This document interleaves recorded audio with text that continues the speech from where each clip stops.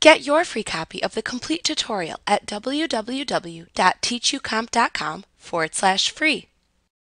If you would like to add a recording of your computer screen with or without audio to a presentation, PowerPoint allows you to do this by using the screen recording command. This is helpful if you want to add a demonstration of a specific program into your presentation.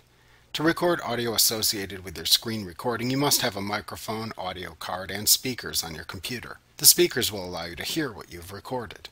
To create a screen recording, click the Screen Recording button that appears in the Media button group of the Insert tab in the ribbon.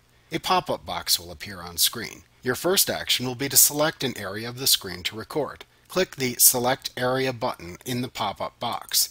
Your cursor will then turn into a crosshair. Click on the screen in the area that you want to be the upper left corner of the area to record. Drag your cursor to the area you want to be the bottom right corner of the area to record. A dotted rectangle will outline the area to be recorded on the screen. Anything displayed inside the outline will be recorded.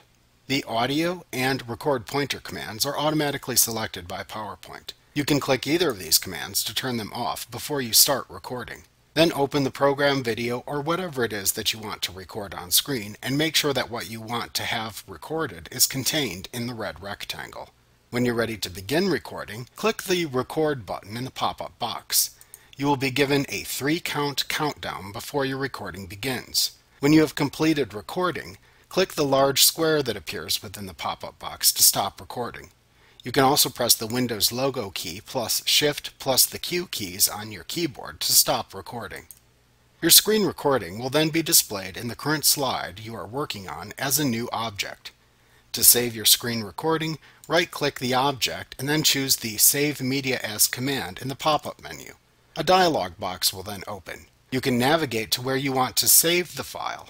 Then enter a name for the file into the File Name field and click the Save button to save the screen recording. You can now manipulate the screen recording as needed. It will act just like any other video file that you have inserted into a presentation.